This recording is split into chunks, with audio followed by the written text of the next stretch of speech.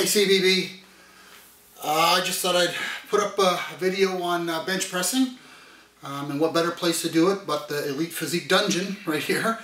A couple months ago, Ted put up a video on how to bench press. As a response to a lot of guys were going on about how do I bench press. It was a good video, but there's a difference between Ted's way of doing things, which is to gain strength, I find, and the way that I do things here with Elite Physique clients, and that's mostly to gain muscle. Like I said, Ted's video is good, but I think gaining strength is only a small portion of gaining size. Sure, you got to gain some strength, but you want to ensure the muscle is actually doing all the work, and you're not focusing on other things.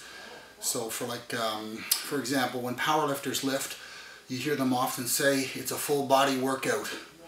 You know, you should feel it in your calves, your glutes and your hams, your thighs. That's not what bodybuilding's about. Bodybuilding's about feeling it in the chest. So one of the ways you're going to do that is when you bench press, you're going to lift your feet off the ground and put them on the bench, or lift them into the air. And it's going to require a bit of a balance. Probably going to go down a little bit lower in weight, but you want to focus on your chest. And essentially what you're doing when you do a bench press for size is you want to make the bench press, which is a compound movement, you want to try to make it into an isolation movement. So you're basically taking your legs out of the play, out of the movement. So when you start your bench press movement, Ted mentioned that you want to retract your scapula. You don't have to go super intense with that, like as if you're doing a row, bringing it back. You just want to bring it enough to stabilize. The whole reason why guys do that in powerlifting is when they bring their scapula back, they don't have to travel quite as far with the bar. That doesn't really matter with the bodybuilding. So you just want to do it enough to stabilize everything. The bar is basically going to come down to mid to lower pec level, and then you're going to arc it up over to your eyes or your nose. So basically the bar starts here, ends up around there, and you're flexing it through the entire movement. You're not pressing it up, you're not lifting it up.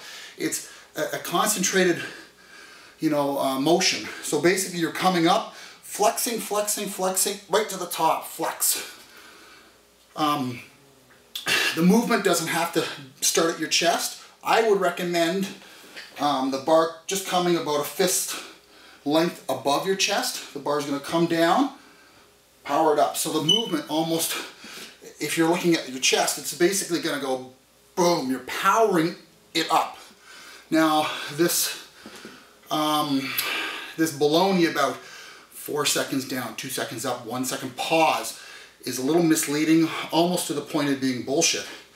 What you want to do is flex the muscle explosively to the top, but explosively so that the muscle is doing the contraction, the target muscle. Like you can lift it up using your arms very quickly, but you're not flexing it with the chest. You want to explode with the chest, have the chest controlling the motion, flex it into a maximum contraction. That's where your pause is. It's not a pause, it's a flex for a count of 1, not a pause, because when you pause, you basically take the tension, most people take the tension off the muscle.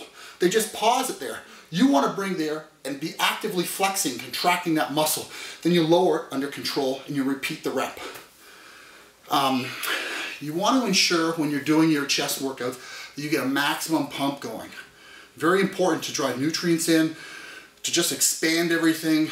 I don't know if you believe in the stretching the fascia. I do.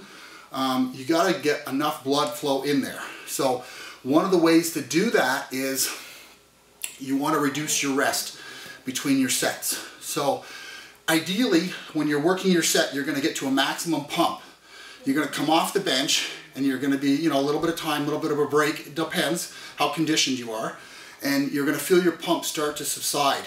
At that point is when you want to get under the bar and do another set. So that basically your pump is coming up like that. What you don't want is to get a pump, rest for 5 minutes, your pump goes away, your pump back on again, goes away, like that. You want to maintain that pump as much as you can in the muscle.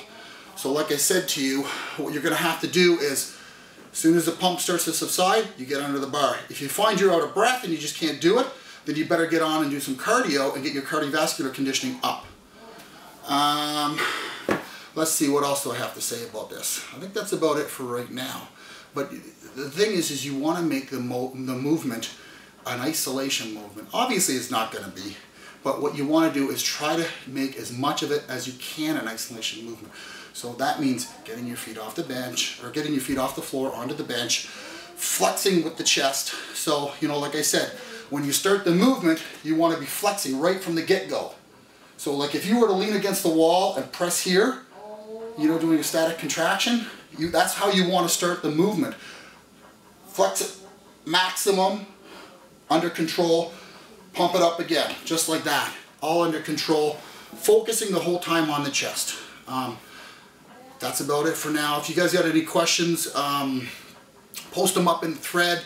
Hopefully I'll be able to get to them right away and get some answers to you guys, but I think that's going to help you guys out a lot with growing a better chest. Talk to you later. Take care.